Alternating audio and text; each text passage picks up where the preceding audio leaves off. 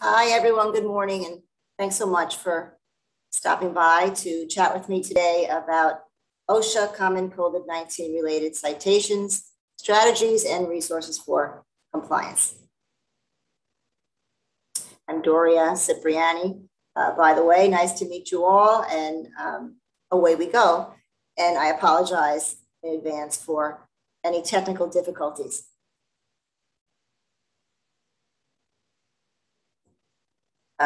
Objectives. So today we're going to talk about what is OSHA, what does it do, frequently cited standards related to COVID-19 inspections, and talk about action plans, tools, and resources for compliance to help us all stay compliant. So OSHA, Occupational Safety and Health Administration. OSHA is a part of the U.S. Department of Labor, and it was formed by Act of Congress in 1970. And, you know, OSHA's goal, its really terrific goal, is to ensure safe and healthful working conditions for workers. And how does it do this? It sets and enforces standards, lots of standards. And they do this along with lots of great support. They provide training, outreach, education, and assistance. So in our industry, we're all very familiar with the survey cycle, the accreditation cycle and survey cycle and standards. And many of us are familiar with organizations or AOs such as the Joint Commission, AAAHC, or say Quad ASF. And depending on the type of survey you sign up for, we know when they're coming in the door or we don't know. And oftentimes they'll come in, they'll look under the covers, and sometimes we get citations. And the usual plan is to do your plan of correction, and hopefully you meet all your goals and you successfully make it through to your next survey cycle. So OSHA too will do a survey or an inspection, but what's a bit different about OSHA is that they will issue financial penalties for citations. And you know, annually, OSHA puts out a list of its most common, frequently cited standards. And this year, the 2021 list, as it relates to standard citations relating to coronavirus, January's list evidenced that over $4 million had been issued in response to those standard citations. And, you know, no one wants to pay that large sum of money, and OSHA goes one step further. If you're issued a citation for a standard violation and you don't mitigate that or fix that, correct that citation, that they'll issue you perhaps daily citations up to $13,000. So we don't really want OSHA coming in the door for an inspection. And Doria, why would they come in my door, you ask? Well, they could potentially come in your door if, say, a staff member makes a claim, or if there's a really significant, serious event relating to a staff member. If, let's say, perhaps it might be an unfortunate death or loss of an eye or loss of a limb, you know, they're coming in your door. Or they perhaps might receive a referral from a local agency, a local Department of Health, or perhaps one of those other AOs that I mentioned. So that's how OSHA steps through its issuance of standard violations. So we're going to talk today about 4 common frequently cited standards related to COVID-19 inspections: the respiratory protection, personal protective equipment, record keeping, and the general duty clause. So you'll be receiving a copy of this slide deck, I understand, and I've hyperlinked below. If you click on that hyperlink, and I do encourage you to go to the OSHA website. It's incredibly resourceful. It's comprehensive. And once you figure out how to navigate their website, you're going to find what you're looking for from OSHA because they really do a really good job in providing us resources and tools. And that hyperlink will take you to an outline of the common COVID-19 citations. And they tell you what the standard is. They cite the standard or the citation, and along to the right, they provide to you the helpful tools. They'll give you the tool if you need a document, or oftentimes some of the hyperlinks there will take you directly to a YouTube video an OSHA YouTube video, and it just walks you through what you need to do to get compliant. For the respiratory protection program, what they cited was lack of having a written respiratory protection program, not having a medical evaluation to determine the employee's ability to use a respirator, not having a evaluation of the respiratory hazards in the workplace, and probably the biggest one is lack of a fit test. So, a respiratory protection program in the hospital space is, very common to who they are in their space, and it's, a reflection of all the very many potential respiratory hazards that might be available or might be present in a hospital. In the ASC world, ASCs had to come up very, very quickly in response to the coronavirus pandemic. And so largely in part by now, whoops, I'm sorry, folks, get rid of that. You see that little email message there. So on the screen there, you'll see, for those of you, however you learn, if you learn by list or learn by a little more visual, there's a breakdown of the respiratory protection standard and all of its components. This is a big program, the written respiratory program, rather, I meant to say, with all of its components. And we'll talk a little bit about each of them today. And like I mentioned, that the respiratory protection program is very common in the hospital space. If you go on the hyperlink that was on the prior page, the OSHA website will provide you a very long document, 100 pages plus, that is for the hospital, which you can very easily customize and use it in a ASC space. So to get your program off the ground, and I'm hoping just saying that by now, respiratory protection program should be either well established in your healthcare facility or just needing a little bit more polish to button it up. But you want to be sure that you have a program administrator in place, and that person is often the director of operations or the administrator, and they're the person that has the responsibility for the overall compliance for the program. They're certainly not running around doing all the multiple tasks, but they're delegating to the appropriate people to be sure that all the components of the program are met. The program has to be rooted in understanding what the hazards are, the respiratory hazards are within your space. And in the environment of coronavirus, we heard a lot about assessing the procedures performed in your space, and particularly about airborne generating procedures. And these are conversations that should be occurring internally within your infection control committee, your quality committee, and in consultation with, say, your infection control consultant. And then you want to identify what the hazards are in your facility.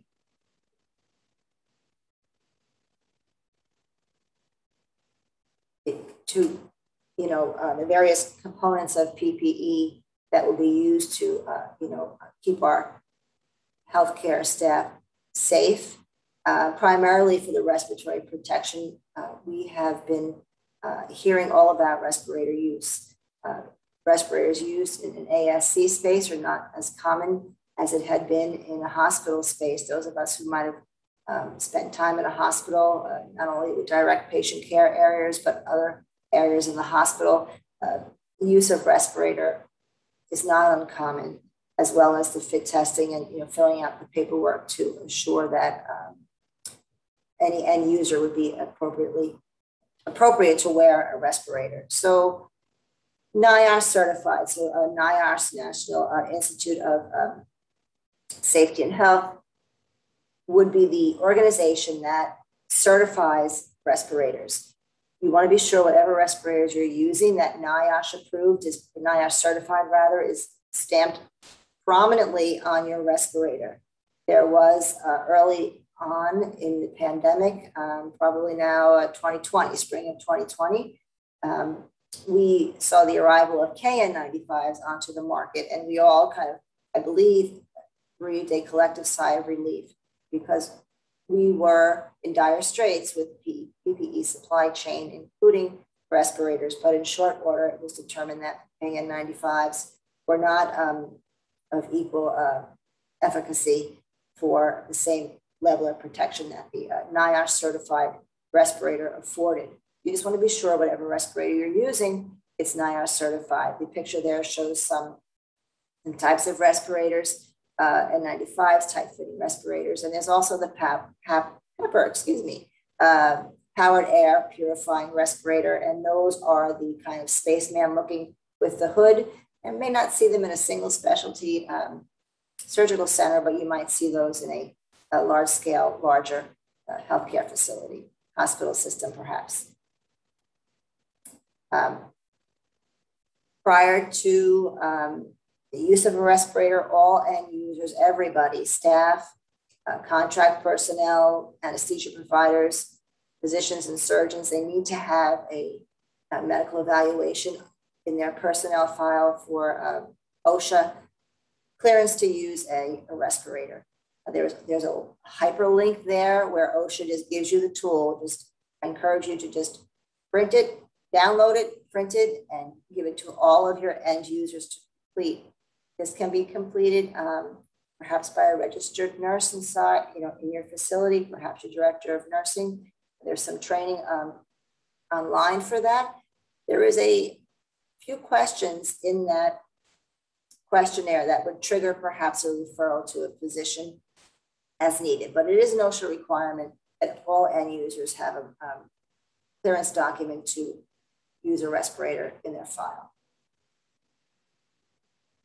Fit testing, so here's the big one. Here's the one that a year ago, we couldn't get fit testing supplies, we couldn't get the masks, we couldn't get the supplies.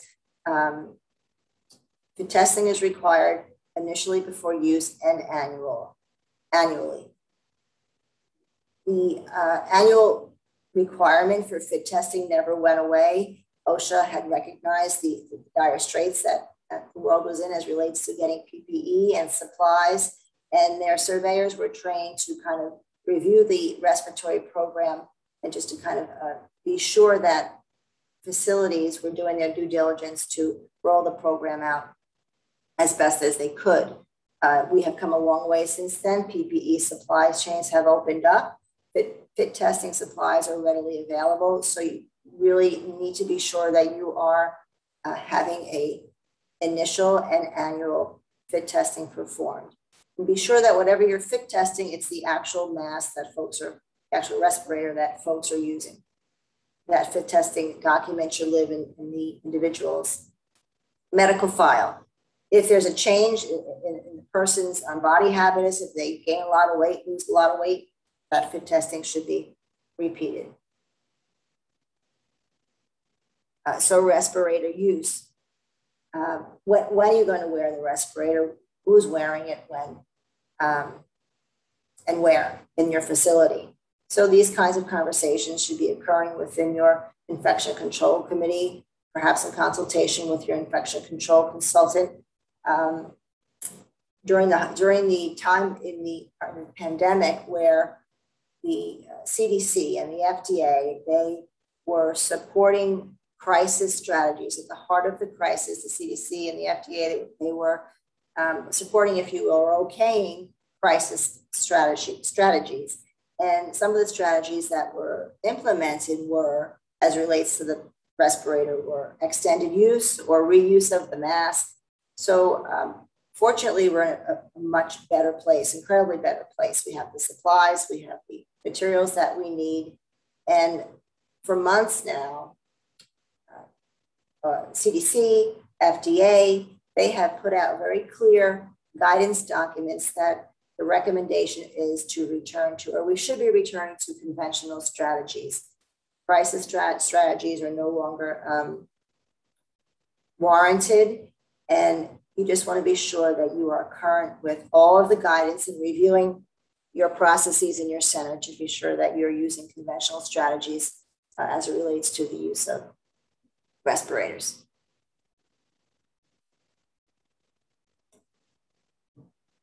In an environment of crisis strategy, which we're not in any longer, you still would want to be sure that your team knows how to clean and maintain their respirator. They want to just incorporate that in your training, that they're knowing how to inspect the mask or understand, what is that manufacturer's instructions for you. So you just want to be sure that incorporate in part of your training. When you do train your team on the overall respiratory program, it should be everyone, because everyone has to, be kept safe and understand the program that's in your facility. So that everyone includes your providers and your staff, both clinical and non-clinical staff.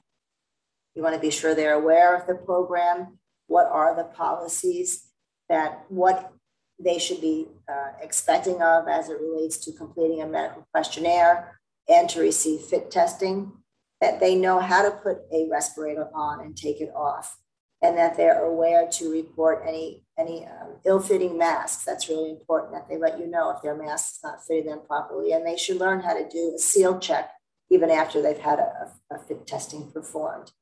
If there's any significant changes to the program, case in point, where if you had instituted your program under crisis strategies, now that we're back to conventional strategies, you would have wanted to have re-educated your staff and capture that, document that on an in-service sheet, and be sure you have a record of that re-education. And as always, you want to do some annual training on the program. So program, this is a really big program, so you might want to think about it as your infection control program, or your emergency preparedness program. So you always want to really understand how your programs are doing, so evaluation of it. OSHA, you recall that document, that blue document earlier from the hospital template toolkit for the respiratory protection program. You go into that document and scroll on down to Appendix C. OSHA has provided you within that document a program evaluation tool. I think it's a 1-pager, it might be a 1.5-pager. And I would recommend to just use it. You can include your staff, hand it out to some of your select staff or all of your staff perhaps, and some providers, and get the feedback on how they feel about the program, and do a high-level summary evaluation, and tuck it in your infection control binder, run it through your copy committee, and then up to the board for approval. So you've gotten really strong documentation there on annual review of your program. Record keeping. So all these pieces of paper we're pushing around, the fit testing and the medical clearance, those have to be retained just pretty much forever in the person's medical file. You want to be sure that you have you want to be sure if you update your program. Let me start over. For example, let's say you have a claim by a staff member. You want to be able to produce the program document or policy that was in place at any given time. So when you have your program, if you make a change or you update it, you do a save as and save it with the new date. Short version is just be sure you know what policy and program was in place at any given time. Do an annual approval of your program, as I said, and just save all your documents and be sure they're readily available for your staff.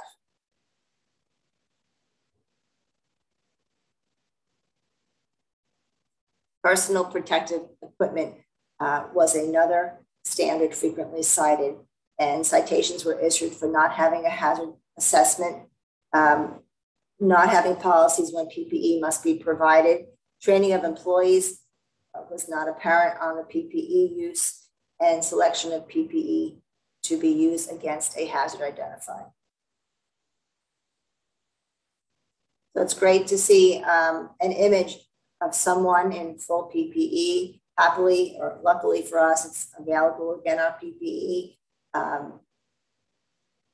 This is an image that is reminiscent of some years ago when Ebola hit the scene, and we had many staff training days of donning and doffing. So this is a very familiar image, and not often seen in perhaps a single specialty ambulatory surgery center, but all too frequent frequently we see it now in most of our healthcare spaces. PPE programs. So not unlike the respiratory protection program, you should really understand what are your hazards before you can implement any policy. So workplace hazards and engineering control assessment can be done, and that will identify your hazards along with what are the controls, i.e., what are the PPE, what is the PPE that should be worn for any particular task. You can identify the response to the workplace hazards assessment and create policies on what is the policy on what types of PPE will be worn throughout your organization. And it's not necessarily PPE only worn in, say, a direct patient care area or a clinical space. You want to make an assessment from door to door. Due to the environment that we're in, you want to be sure even your folks at the non-clinical staff who are perhaps registering folks or meeting and greeting folks at their patients, that they're protected as well. No one ever told me, boy, do we hear that a lot, right? So you want to be sure that you have all of your training documented, clearly documented, attendance sheets clearly signed off on. So everyone's on the same page about what they should be doing in your facility as it relates to PPE. Initially on hire and then always annually, anytime there's significant changes in between your program. Evaluation of your PPE use. Some ways that you can do that is using your infection control surveillance audits. You should be assessing PPE a couple of times throughout the year, ensuring that your staff is following the processes and the policies that have been put in place for their own protection. And it's helpful to switch up where those audits are performed. You can just do them throughout your center in your care areas, or your non-clinical areas, and even including in your reprocessing rooms. Another way to assess how your PPE program is faring is to take a look at your incident reports, including your exposure incidents. If you see a trend in a particular type of incident, you might want to really consider what PPE is being used and how it's being used.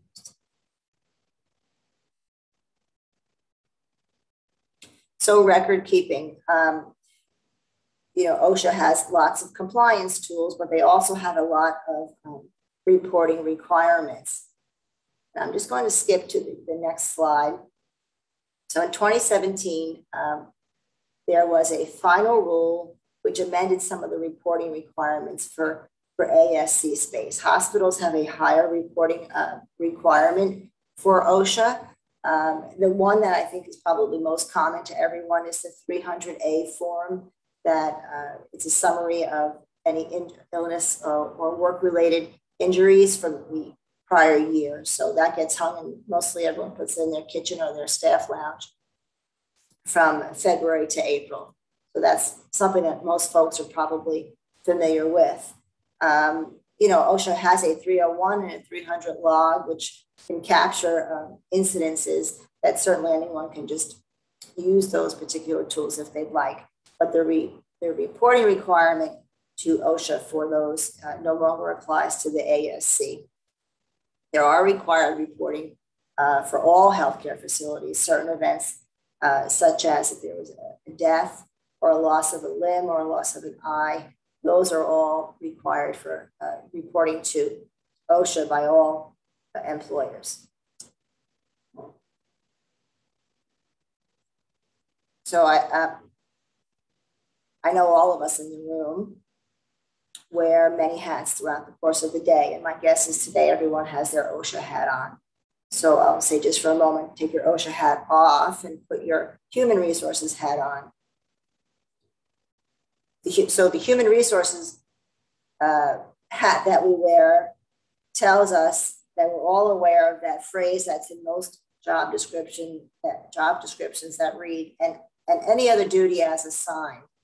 Okay, so put your OSHA hat back on. So OSHA has a very similar sentiment, if you will, and they call it their general duty clause.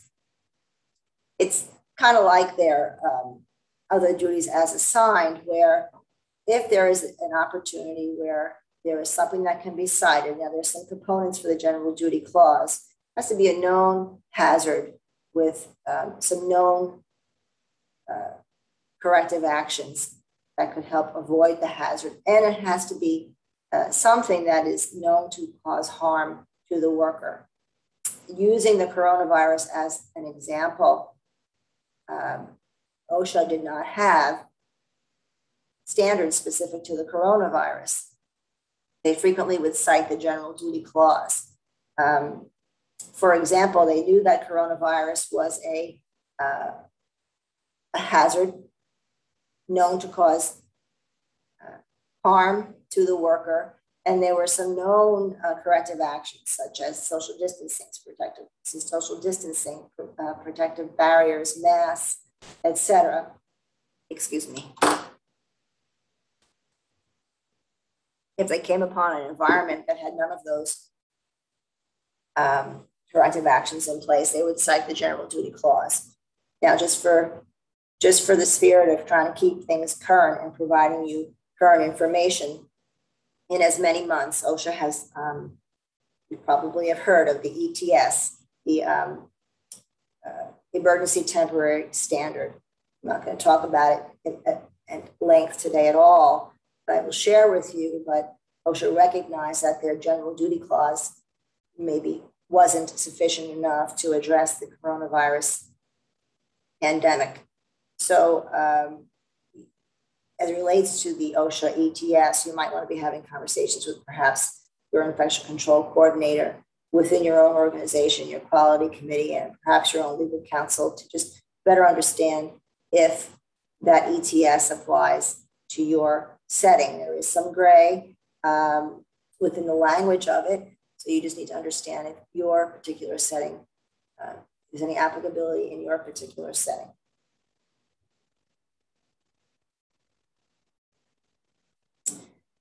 So resources, OSHA gives us a lot of help. We have to find it sometimes, but it's all readily available. So I actually might have grabbed this compliance checklist from OR Manager. We have very briefly today spoken about 4 OSHA standards. OSHA has many, many, many more that it could potentially be an 8-hour day to chat about. But if in an ASC space, if you want to take a little look under your own covers and see how compliant you are, you can download an OSHA compliance checklist. This is just the first page to kind of give you an example of what it looks like. You can do a little self-inspection to see how you're doing with, the OSHA standards. OSHA has a interesting program available across the country in all the states where it's their on-site consultation program, and they will come into your facility, call them in, and it's no cost, it's confidential, they will not issue citations, and they'll give you some consultation and feedback to identify standards and how to perhaps correct them. The New York office contact information is here. If you go on to the OSHA website, you can sign up to receive what they call quick takes. If you want more things coming across your phone, you can choose to get them on your phone, or you can get them onto your email. And you choose the industry that you like, frequency of how often you want them to come. And I've done it, and I found them to be helpful. Some of them I just swipe on by, but some of them I actually stop and read. And it's an opportunity to get you kind of with your finger on the pulse on what's happening with OSHA.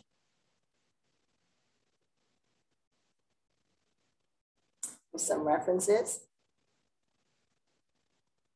Thank you very much for your time today.